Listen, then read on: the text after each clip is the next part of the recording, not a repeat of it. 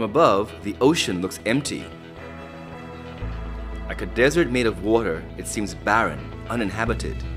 But that's just on the surface. Come below the waves with me as we explore the riot of color and life that exists on the coral reefs. Coral reefs are only found in shallow tropical seas. They may look like colorful rocks or even plants, but coral is really an animal. Coral is built by polyps. Polyps are very small creatures that are related to jellyfish. Unlike jellyfish, which propel themselves around water, coral are stationary. They grow together in a colony called a coral head. A small piece of coral may be made of hundreds of polyps. A bigger one may have thousands.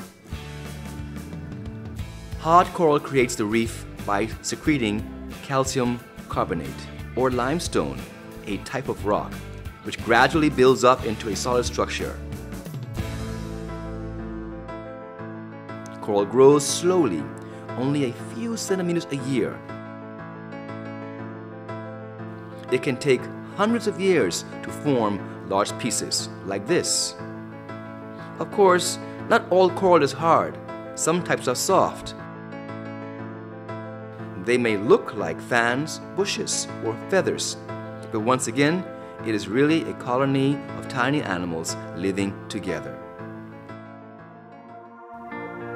When many corals grow close together, it's called a reef. Reefs provide very important habitat for fish and other creatures. Coral provides shelter for little fish, a place to hide. That many small fish in one place attracts big fish, which in turn attracts big predators like sharks. This nurse shark is unusually active for the daytime. Usually, a nurse shark will hide under ledges or in crevices of the reef and come out at night to eat dormant fish that are hiding in the coral.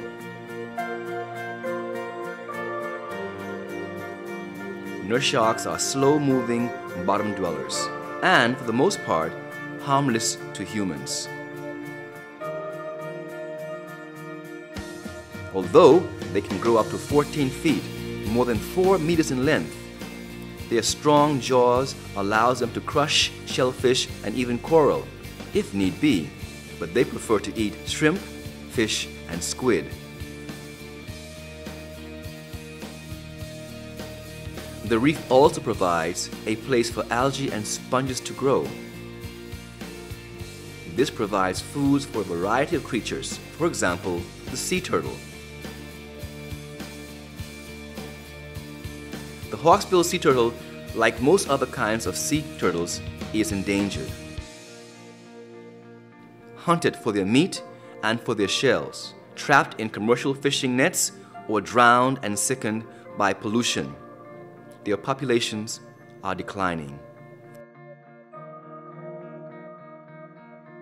These turtles rely on the food that grows on the coral reef, and the reef in turn relies on the turtles. It's a partnership that benefits both creatures. The turtle gets a reliable source of food. The reef system gets a less obvious advantage. Without the turtles coming to eat the algae and sponges, they would overgrow the reef, preventing the coral from growing and expanding.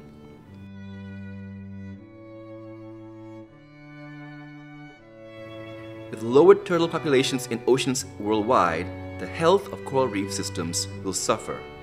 It is important for people to do our best to protect these peaceful reptiles, but not for their sake, but for the health of the entire coral ecosystem.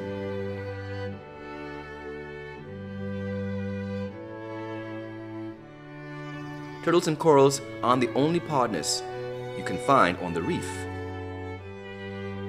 There's one more unusual pairing we're going to talk about today. Can you guess what parrotfish and beaches have to do with each other? Parrotfish are a distinctive family of fish species with a tough, a bony beak so strong that they can bite through rock and coral. They do this so that they can eat the coral polyps and algae inside. The coral is ground up and all of the edible parts are digested until only the limestone remains. Then the parrotfish has to get rid of all of the crushed limestone, and there's only one way to do that.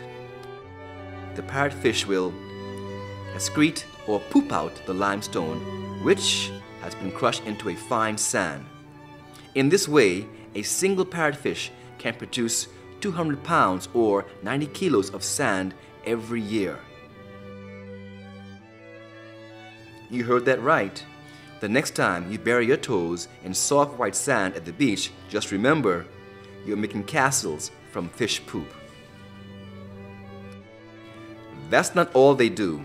Coral also controls how much carbon dioxide is in the ocean. They take the carbon dioxide out of the water and use it to build their calcium carbonate skeletons. Without coral, the amount of CO2 in the water could affect the whole planet, but luckily they're trapped in the stone for all of us.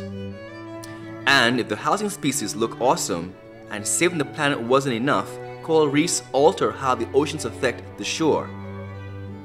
Because they build up over millions of years and can survive in warm, shallow waters as well as colder, deeper waters, reefs can span massive areas and undulate like mountain ranges. They can build themselves to withstand typhoons, hurricanes, and other tropical storms, and therefore buffer the shore against waves, storms, and floods. These tiny animals evolved long before we did, and their existence in areas like Australia, Florida, can prevent loss of life, property damage, and erosion by tempering the rushing ocean. Coral reefs are sometimes called the rainforest of the sea. Though they cover only a tiny area of the ocean, they provide a habitat for a quarter of ocean animals. Today, coral are in trouble. Because coral are so sensitive to water temperature, global warming / climate change, ocean acidification, and commercial fishing are all beginning to kill off all these tiny animals. In fact, when the animal is stressed, they release their symbiotic colorful algae into the water, turn white and die. Which is why it's important to think of coral not as pretty rocks, but as living things like a dog or an elephant. A new 42-year study of coral has found we've only got about a sixth of the coral left on our planet, with the Caribbean losing 50% of their coral since 1970. But all hope is not lost. The parrotfish might be the coral savior. Where parrotfish live, coral are thriving. Fortunately, there are some simple things we can do to help protect the coral reefs. Be careful not to waste water or pour chemicals down your drain, since eventually the water you use will reach the ocean and can increase pollution. Pick up trash that you see on the ground and recycle what you can, so the garbage won't find its way into the water. Most importantly, make sure people know that you want to protect the coral reef, so that when we make decisions about how to take care of our world, we will make choices that will protect the reefs. I hope you learned something new exploring the reef with me today. Goodbye until next time.